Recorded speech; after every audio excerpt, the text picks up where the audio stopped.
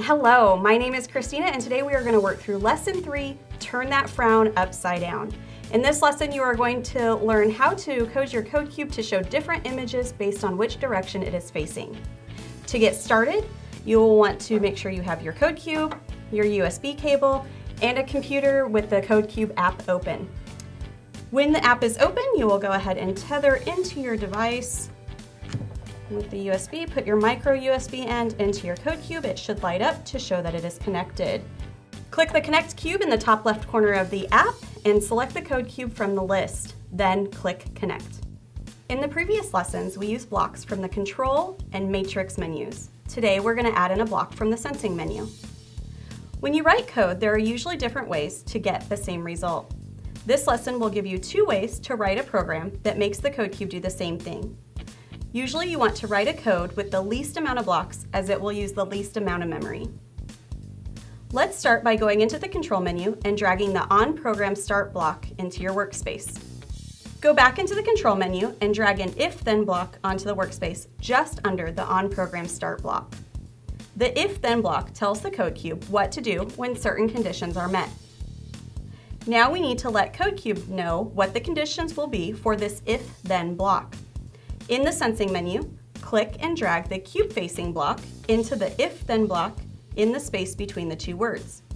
After it's in place, you can select the direction you want the code cube to face by clicking on the image and selecting the option you want from the drop-down menu. For this If-Then block, we want the arrow to be pointing up. The cube-facing block tells the code cube what to do when the program is running, and the display is facing the direction shown in the code. Currently, our code reads as, if code cube is facing up, then blank. We need to add in what we want the code cube to display when it is facing up.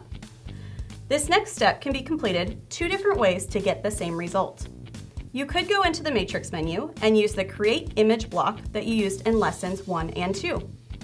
The other option is to go into that same menu and use the Matrix Image block. This block will have the code cube display a stock image from those available in the drop-down menu. Let's add that block into our If-Then block just under the cube-facing block. The If-Then block should now encase that block and extend below it. The default image of the Matrix Image block is a colorful code cube. For this lesson, we are going to use the frowny and smiley faces. Click the drop-down menu and select the frowny face for this block. The great thing about the If-Then block is that when you go to duplicate or copy-paste it, it will do the same for all the blocks encased in it. Go ahead and duplicate this block and connect it below the first If-Then block.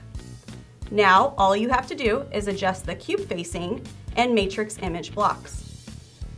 By clicking the drop-down menus, change the second instance of the cube-facing block to face down, and change the frowny face to a smiley face. Keep in mind that if you create your own images using the Create Image block, you will use more memory than you would with stock images. Your program will not execute if it exceeds 100% of the code cube's memory. You will be fine using only 2 Create Image blocks, but if you start adding in more, make sure to check the memory that is being used. Now that you've completed the code for this lesson, click Send Code. If your code cube is tethered to your computer, it should automatically show up. You should see the frowny face on the top, and when you flip it over, it should turn to a smiley face. In case you want to use this code again, click Save Blocks at the top of the app. Then you'll want to rename it. For this lesson, we're going to name it Lesson Number 3. Finally, you'll want to think of which location you want to save the file in. Nice job creating the code for Lesson 3. Now let's take a look at the additional activities listed at the end of the lesson plan. Remember, these activities will give students additional practice with the code they just learned in the lesson. For more CodeCube resources and to see additional videos, go to pitsco.com/CodeCube.